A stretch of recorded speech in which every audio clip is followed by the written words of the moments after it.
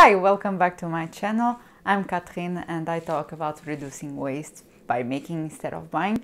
And before we jump into today's video, I just want to show off my finished knitting sweater. So basically I've been knitting this for a long time and I've recently finished knitting it and I absolutely love it. I wear it all the time, even though it's mostly lockdown and quarantine, but I decided to wear it anyway, and it's absolutely gorgeous. I love it. So in today's video, let's forget about this knitting sweater and talk about today's video. So I'm going to show you how to make red pepper paste.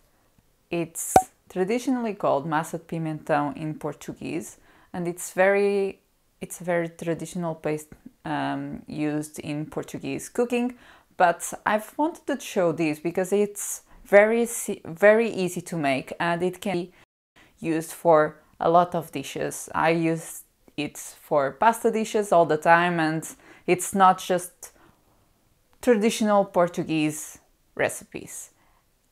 And it also has a bonus, which is it lasts a long time. So I'm using paste that I made last year still. So let's jump right into this video. Let me show how it's done, and I promise that you will love this paste. You only need 2 ingredients for this recipe. You'll need salt and red bell peppers, and you'll want to start by cutting a bell pepper in half, then removing all the cores and all those white parts. Then press the bell pepper. This is mainly to be easier to handle and to have more surface that touch the salt, otherwise you'll be using more salt than you need to, and this way it's flatter so you can layer the salt better. And now you'll need a container. I like to personally use a plastic container, and you'll need to cover the bottom of the container with salt, then add the bell pepper. Just be sure to not let the bell pepper touch each other. The idea is that there are layers of salt and bell pepper, and you don't want to have layers of bell pepper, otherwise it will not work. And at the end, regardless how many layers you do, you need to cover everything with salt. So basically you are protecting everything with salt and to avoid bacteria in it. It's just like salt preservation 101. And now you need to wait. You'll need to wait at least 15 days for it to work, but you can wait for longer if you don't have the time after those 15 days. It will not ruin the paste. And me and my mom do every year pastes, and we do a big bucket of it. So we just wait about a month or a month and a half. It really depends because sometimes I'm not home and we procrastinate on it. So now I'm going to pick it up. My mom covers it with foil. I wouldn't if it were me, but feel free to do that if you want to. And it will be very tough, the layer of salt. It will harden a lot. So I've used a knife to try to dig into these pastes. And that's what you want. You want this to be fully immersed into the salt. That's when it will work really well and it will last for a long time.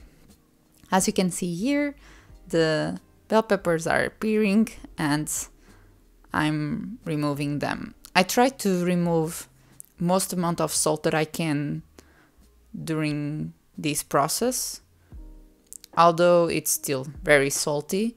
The idea is to not have too much salt when adding later, because I'm going to process these in a food processor and I don't want too much salt in it. An interesting thing is when you do a big bucket of it, you'll have a lot of water. So it's salted water, and what I do is that I rinse everything into this water. And at the end, you'll have a lot of water and a lot of salt. So for the salt, we use it, and the only thing that you need to do is let it dry. If you don't have very dry house, you can let it dry on the oven when you are using for something else, and it will harden, and then you can remove it and put on a separate container. So after you've done everything, you need to process it in a food processor. This is the easiest way to do all of this. It's important to work quickly because since this paste has a lot of salt, you don't want the blade to have contact with this salt for a long period of time. And don't forget, rinse it afterwards immediately or pour it into a bowl with water, because my mom already ruined one container because of this. It was a chopper kind of thing, and she ruined it because she didn't clean everything and it started to gain rust. And after that, you just want to pour everything into your jars. Feel free to use as many as you like, the shapes that you like. Just be sure that they are nicely clean. If you prefer, you can boil them into water. That way you can ensure that bacteria is not there. And that's it. You have your finished red pepper paste or massa de pimentão. It's relatively hands-off. You just need to be a little bit patient and have the red bell peppers. Other than the paste, you'll also have a liquid.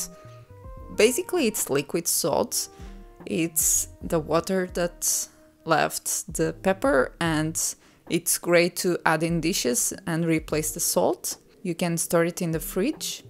And you'll also have infused pepper salt. So we use this throughout the year and it tastes great. As you can see, it's very easy to make, and as a summary, basically you only need salt and bell peppers, red bell peppers, and you want them to have a layer of salt for about at least 15 days. And the ones that I've shared here are slightly longer because they are preserved in salt, so we just procrastinate on taking care of everything. And then you just need to process the peppers, and you'll get not only the red pepper paste, but you'll also have red pepper infused salt, and you'll also have that liquid if you are doing a lot of red peppers at once. So three different results, 3 different ingredients that you can use made just by this simple recipe. It's very easy to make, and let me know in the comment section down below if you try it out. I would love to know. And if you want to see the written recipe, I'll link it down below as well. And I'll see you in the next video. Thank you so much for watching. Bye!